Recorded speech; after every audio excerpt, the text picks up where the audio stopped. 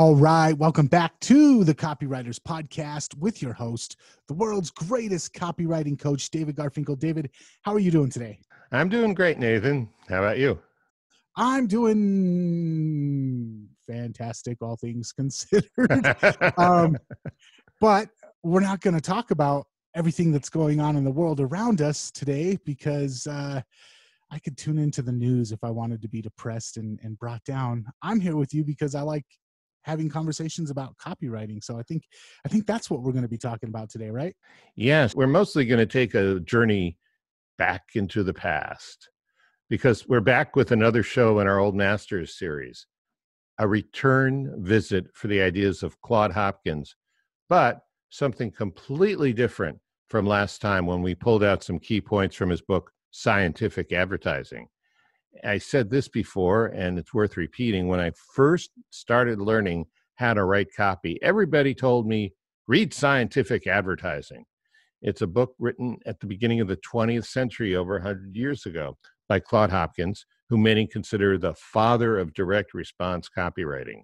I read the book. I read it again. In fact, I read it 15 times. But for today's show, on the advice of my friend and previous Copywriters Podcast guest, Don Hauptman, I looked into an excellent book from long ago called Masters of Advertising Copy. And this book is a compilation of different chapters from different experts, and 25 chapters in all.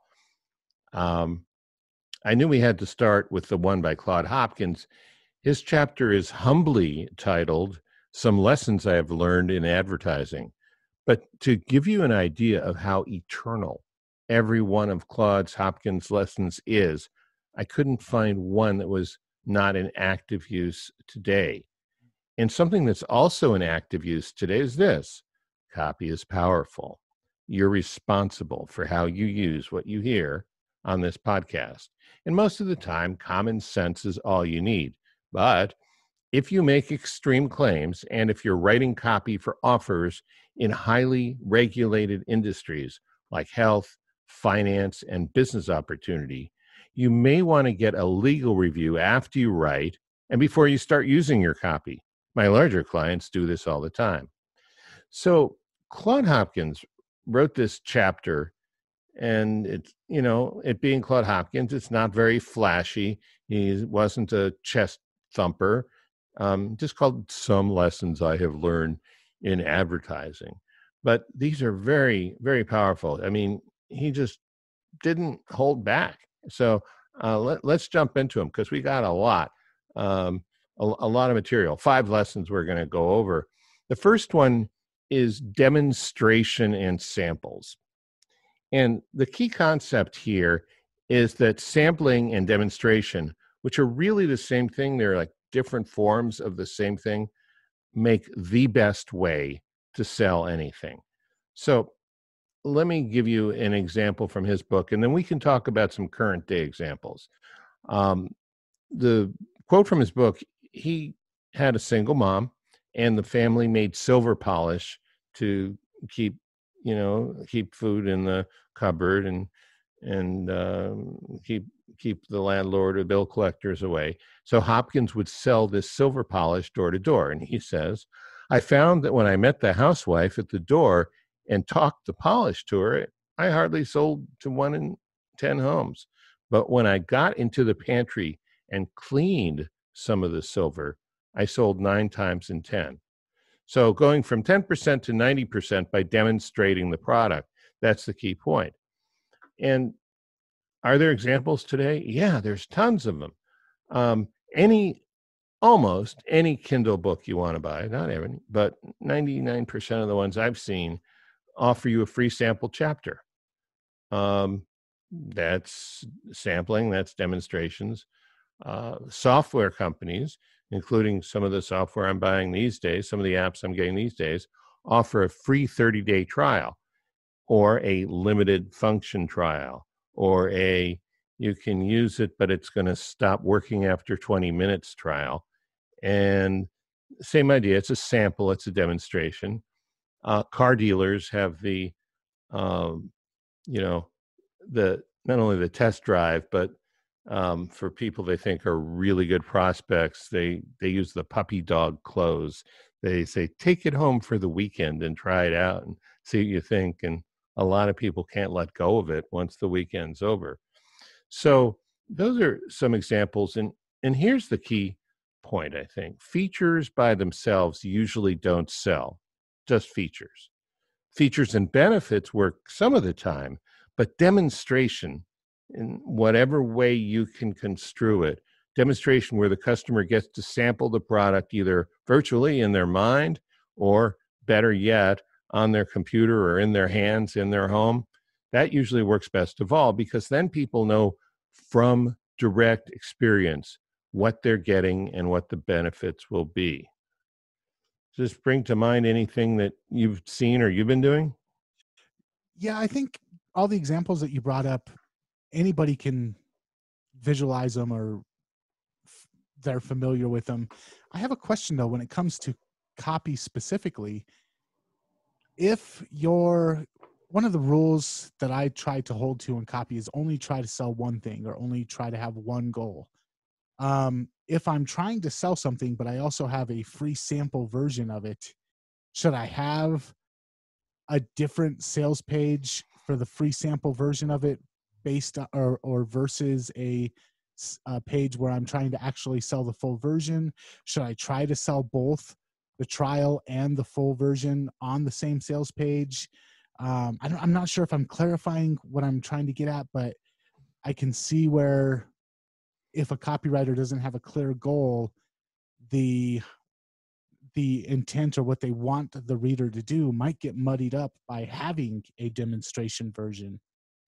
We'll say a 30-day version or a freemium version where you can get the whole package for $999, but you can get the limited package for free. Should the sales page divert from the $999 version in order to get people to the free, or should that be done on a separate sales page? No, I mean, it's a matter of strategy. Either sampling and free demo is part of your strategy or it's not. And if it is, you put everything you got into getting them the sample and having the sample sell it. But one thing you can do, and this is actually I got from someone I'm working with now on one of my own products, which we're putting online, is you can have them download the free sample, and then as the thank you page, you can say, hey, if you don't want to, wait until later, until your free sample, your limited free sample runs out, you can get the whole thing now. So you can have them download it, make sure there are messages in the free sample to encourage the person to buy. If it's, some kind of software, then, like some things where I get a free sample, the first screen I see is, do you want to run this in demo mode or do you want to have it licensed to you? But yeah, I mean, your goal, I think, is always to make the sale, and you want to keep that in front of people too. Okay, so just for some clarification, should we be promoting both on one page, or should we only have one goal for each page? I think you can promote both. It's like two routes to get to the same point. You can offer them that, but I think you should sell it all the way through, and give them a buy link at the bottom of the page. Thank you. And let's jump on to the next one. Okay. So the next one is the concept of free gift and curiosity. And the key concept here is you can get people interested by offering a free gift, and at least in some cases, you'll do even better if the gift is a mystery until they get it. What Claude Hopkins did, which I did for a while in college, selling pots and pans. He's selling door to door. He was selling aluminum cookware, and he said, of course, he wasn't doing it door to door, but he was doing it in stores. He said, I found that ads inviting women to an aluminum display brought few responses and the cost was high. But when I offered a souvenir, meaning a free gift, on a certain day, I got quick action, and the saving in cost for visitor paid for the souvenir some 20 times over. Okay, so think about that. Whatever the souvenir was, he was netting ahead, assuming, I guess, the salespeople in the housewares department at the department store could sell the damn aluminum cookware after people got there. He found he could get 4 times as many leads by not even telling people what the free gift was. He says, curiosity is a greater pulling factor than a gift. And examples from today, I don't have as many for this one, but I think when you offer free plus shipping offer, you'll give someone something at the top of your funnel if they just pay for shipping. It's a sample plus a free gift. On the mystery, the curiosity thing, I don't know. Maybe a mystery bonus in addition to other bonuses that could work. I don't have a lot there. People always like to feel they're getting the better end of the deal, and this strategy, this technique, is a proven way to operationalize the desire of prospects to get the better end of the deal as a way to get more sales. I have an 11-year-old daughter, and when we're shopping at the grocery store, or at Walmart or the toy store, or wherever we're at, a big trend right now in toys is mystery bags, where it's like they have these things called LOL dolls, or they have Shopkins. They have these things where you don't know what it is until you get home and open it up. And a lot of times you can buy, they'll package them with other gifts or other toys. So you buy the one, and then you get a bonus. You buy the one toy and you get a bonus toy with it, but you don't know what the bonus toy is until you get home. And it's so crazy because there's a good chance that if you buy it, you're going to get one that you already got. But just the mystery of, I want to open it up and see what it is. It's like Christmas time for her, unwrapping the presents. And so those toys are always the one that she's more attracted to. So that curiosity, the free gift, but the free gift with the curiosity. Real world examples, I see it every time we go down the toy aisle. Well, that's big, because you can be sure that those dolls are selling in the millions, and they've probably tested what works best. So, and there you seeing it with your own eyes, your own flesh and blood. All right. Okay, good. Truth is, a lot of the things we sell are boring. I'm sure they're not boring to the business owner, but as copywriters, you end up with all kinds of stuff. And what Claude Hopkins said, one thing he learned was the power of drama with a boring product. Key concept here is drama will help you sell a lot more products if you dramatize a boring product. Then you can sell more of it when you couldn't sell it before. So, okay, both of these things are probably not too healthy today, but in the book, he says his mission was to get housewives to replace cooking lard with vegetable shortening. All right. And it wasn't working out very well. And this was one of those make it or break it moments in Claude Hopkins' career. He realized he was going to lose his job if he didn't turn things around pretty quickly. So in a Chicago department store with the vegetable shortening, I mean, can you imagine people used to bake cakes with lard? But apparently they did. But he replaced the lard with vegetable shortening. And here's the drama part. He built the largest cake in the world. He advertised it, and he made it clear that the shortening was part of the cake. He got 100,000 women into the store in 1 week to see the largest cake in the world. And he says, I served them samples. I offered premiums to those who would buy that day. The plan was a tremendous success. Okay, that's Chicago. 100,000 women in the store. The whole campaign went profitable in 1 week. He scaled it up by doing the same thing in the 100 largest cities in the US, building the largest cake in the world.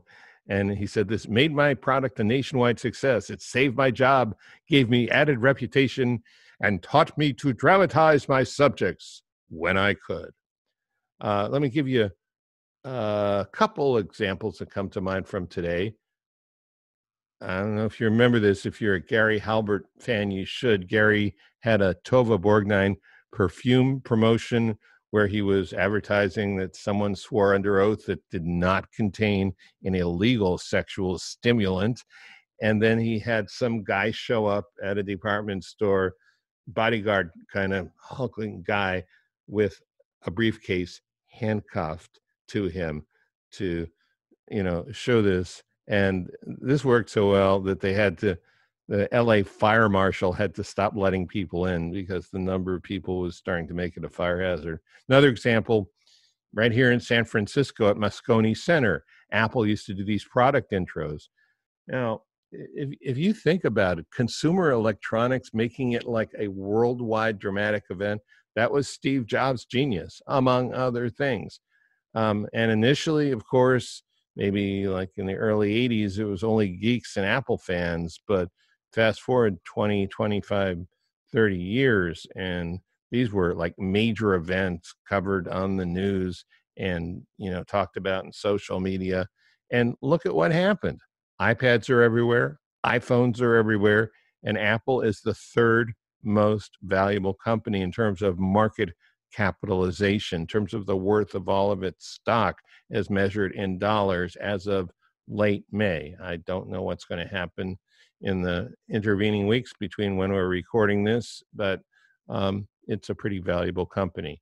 And, it's the same idea with Jeff Walker launches, very dramatic. The drama ads, Jeff Walker style launches, I should say. He's taught a whole generation of marketers how to do launches. The drama adds to the interest in the product in a way that's hard to match with anything else when you do it right. And it's hard to get this right. But when you do, you've got a gold mine on your hands. Why is it hard to get right? Because it's like marketing entertainment. Publishing a best-selling book or releasing a hit song or a movie is usually much chancier and harder to do than simply making a lot of money with a good product. I'm going to say Claude Hopkins was a master at this. I don't want to I feel like it doesn't do it justice to call it a publicity stunt. But if you read his other book, My Life in Advertising, it's just chock full of stories like this. And another guy from around that same period of time, P.T. Barnum, study P.T. Barnum, and man, he was a master at this as well. Claude Hopkins and P.T. Barnum, if you study what they did in order to generate excitement about otherwise boring things, it's like a master class in what you're talking about now. I agree with you. Yeah. My friend Joe Vitale wrote a book about Barnum called There's a Customer Born Every Minute. And I'm not sure I'm allowed to tell you, but David Deutsch actually gave him the title. So, yay, DD. All right.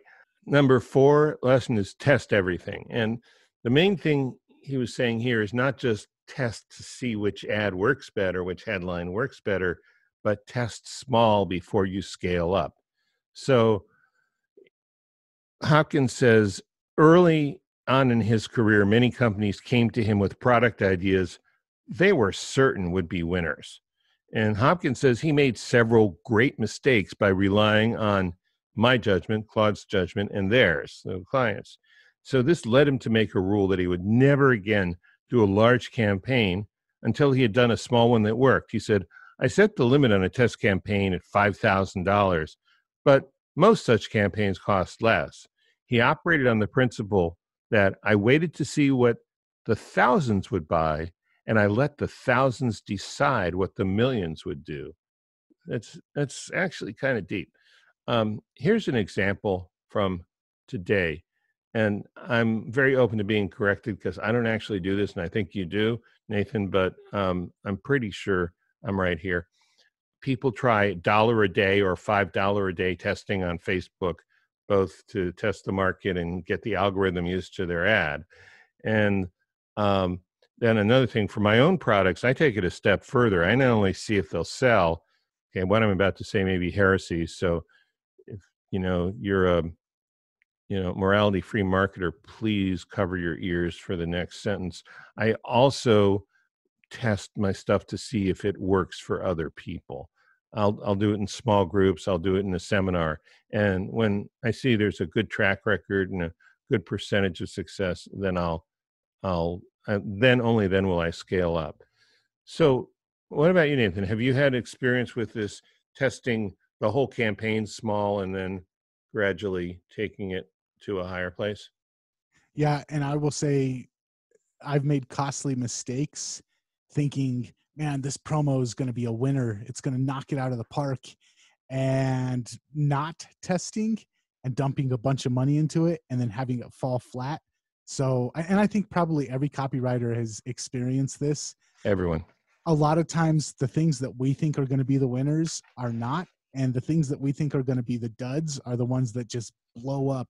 And so testing is so important. And you mentioned with Facebook ads and Facebook's not the only one, YouTube as well. You do have the ability to do these small scale tests before you dump a bunch of money into it. So we're kind of privileged as far as copywriting goes. We have more at our disposal than Claude had back when he wrote this. I can't even imagine what he would be able to do with the technology that we have nowadays. Yeah, that's a scary thought, but but an interesting one. All right, let's go to the fifth one: seeking out details that convince. And the key thing here is your USP, or maybe not your USP, maybe just like a key marketing point, can be buried in trivia, or what the business owner and business execs often call trivia. And sometimes it's the curse of knowledge, or familiarity breeds contempt. They know it so well, they figure everyone else does, but everyone else doesn't. This is sort of a well-known story, but a slightly different take on it. When Hopkins took on Schlitz Beer as a client, all the advertising brewers were talking about pure beer, but no one was explaining it or proving it. Hopkins, overachiever, overpreparer. He went to brewing school. He learned to become a brewer. He learned everything he could about how beer was made. And then he went through the Schlitz brewery. He even found out that though the brewery was on the shores of Lake Michigan, which in those days had clean water, the company dug down 4,500 feet to get the purest water. And he really got into the nitty-gritty on the pains the company took to make their beer pure. And he used that in his advertising, complete with pictures of plate glass rooms where the beer was cooled in filtered air. What happened is Schlitz proceeded to own the word pure, and it jumped from 5th place to 1st place in market share for all beers. And he says, quote, largely because I gave convincing reasons for purity and flavor. So got a couple of examples from today.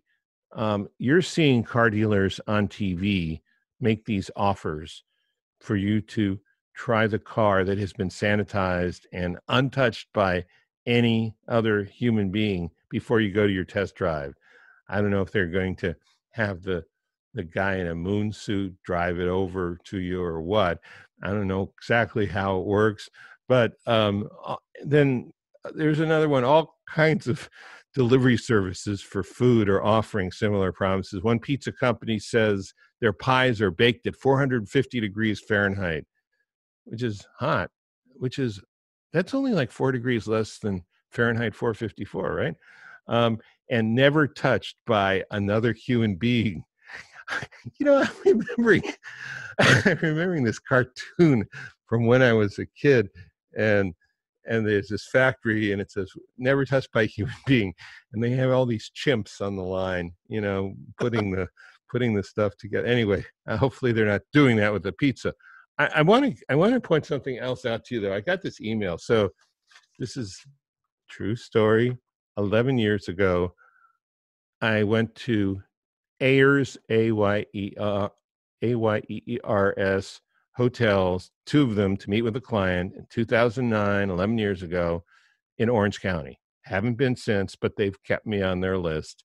I guess they figure if he's come twice, maybe he'll come a third time. So I got this email from them, and think about Claude Hopkins and, going through all the details about the plate glass and the washing the bottles 4 times and the drilling down 4,500 feet. This email is from Ayers Hotel, and I'm showing for the video viewers, for the audio listeners, this is the email. There are little panels, enhanced training.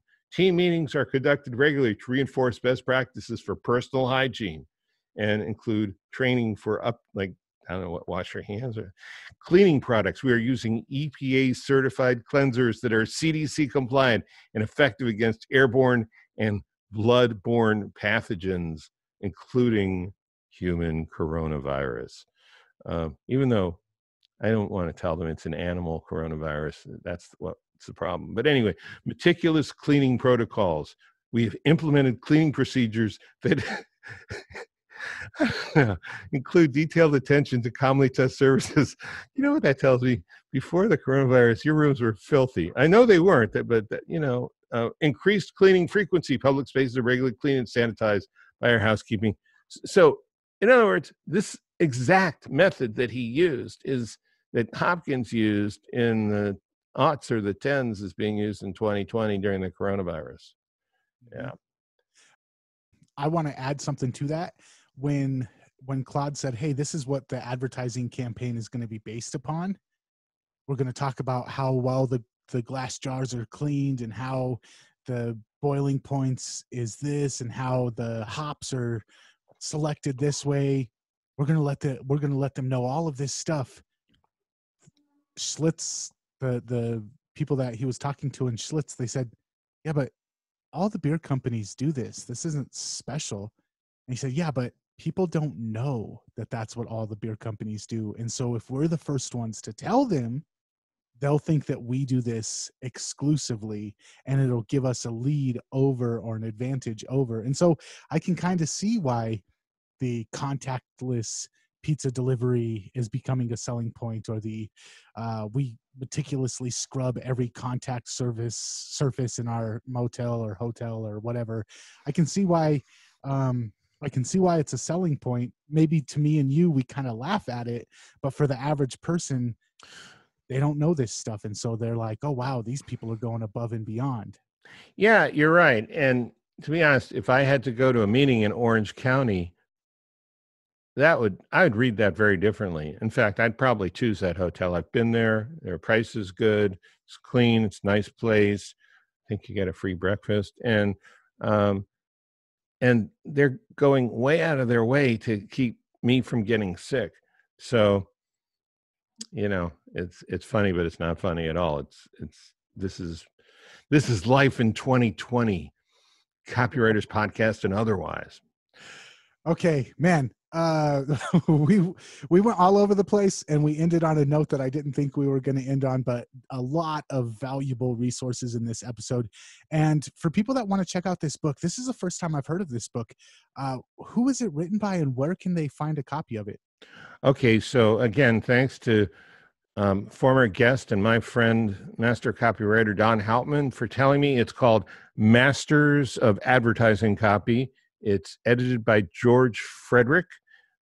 It's online on Amazon, and we'll include a link in the show notes. I'll send you a link for that. Awesome. All right, David, thank you again. I always love these lessons of old masters. These are my favorite episodes that we ever do. And I know I get a lot of feedback from other people saying the same thing. So thank you for putting the hard work into making this episode possible. And if people want to check out more, they can go to copywriterspodcast.com. And just to tease out, what do we have coming up next week? Well, so I think we're in a time where trust is like really on the brink, no matter where you look, where you go. And so we're going to talk about some copywriting strategies that work in low trust times. Sounds interesting. All right, man. I will catch you later. Okay. Catch you later. Thanks.